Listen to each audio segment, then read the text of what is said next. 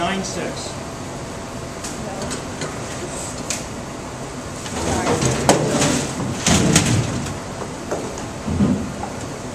Okay, so salmon without a head. I hate this. How much pound for length? It's about 9.6. Okay?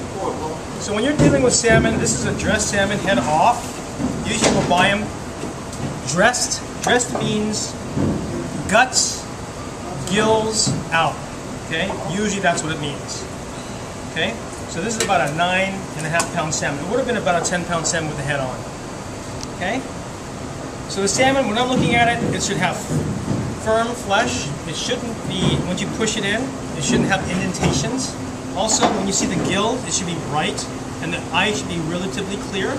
Okay? Well, the salmon will last a lot longer if you take the guts out. So they already made a slit from here all the way back, and they took all the innards out. Okay? Now, what do we want to do with this salmon? What do you typically want to do with a whole fish? Fillet. It all depends on what you want to use it for. If it's big, you want to fillet it. If it's small, you want to fry it whole or steam it whole. Okay? So a couple things you can do. They've already taken the scales off of it. Okay? I want to fillet it off the bone and skin it. And then what I want to use it for is a rotary lunch. We'll give them a 3-ounce portion. All the same size. But first, what I want to do is I want to brine it a little bit, cure it with salt and sugar, and then I want to slightly smoke it. Smoked salmon is really, really tasty, and it imparts another dimension of flavor, another layer of flavor. Okay? And we have some fresh dill. Right? We got some fresh dill that goes well with the salmon. Okay, you guys can hold off for a second there, unless you got a tremendous amount.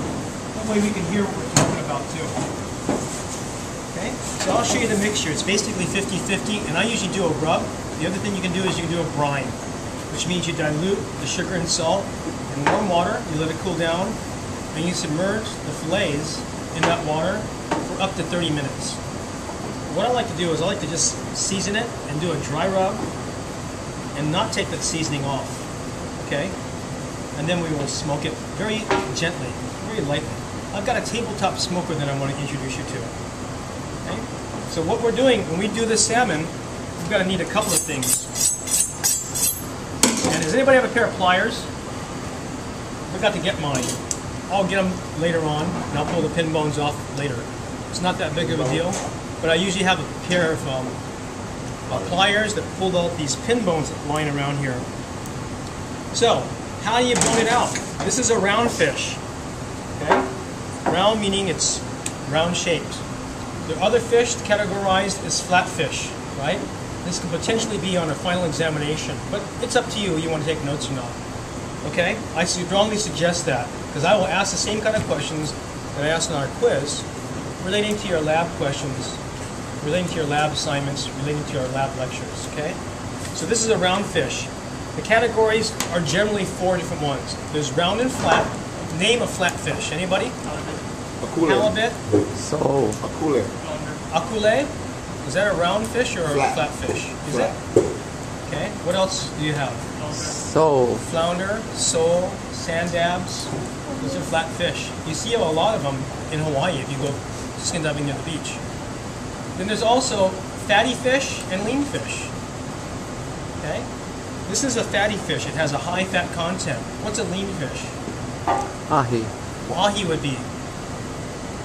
Marlin. Marlin could be, yep. Swordfish. Swordfish. Okay. Another fatty fish would be bass or cod. There's some cods that are very fatty.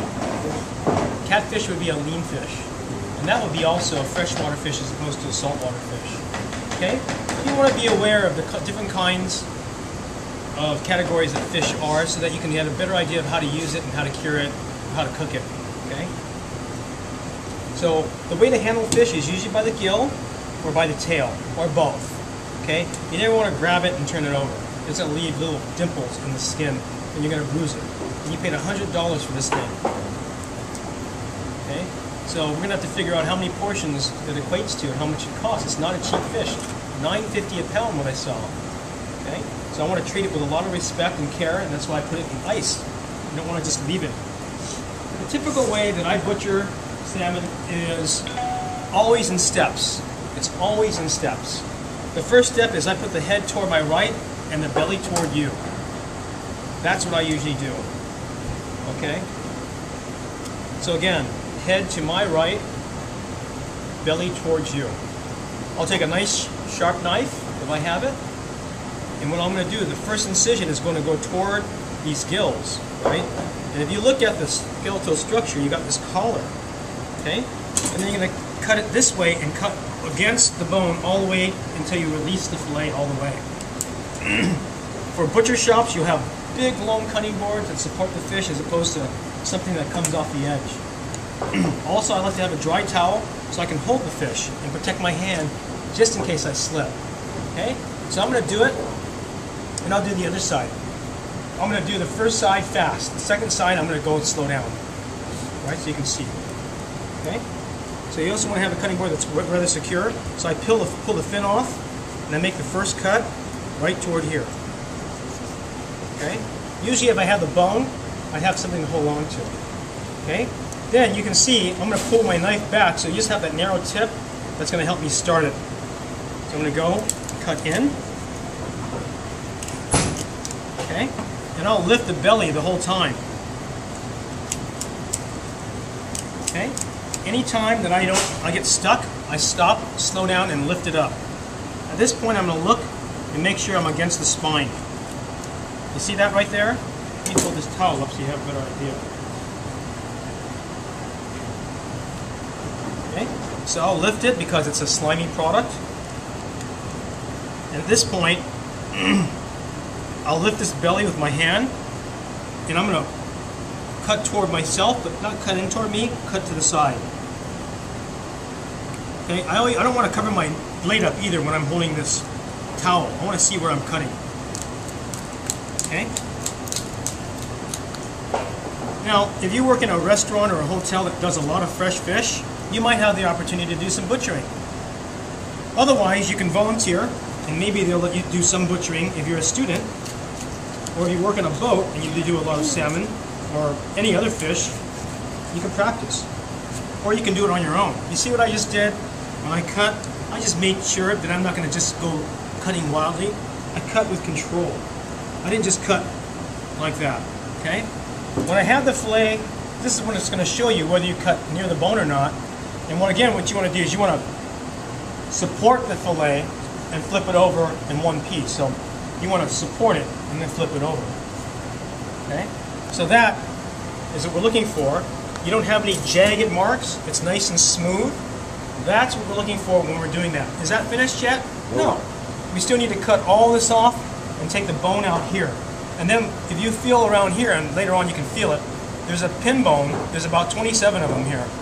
And tomorrow what I'll do is I'll bring my pliers in and I'll pull the pin bones out.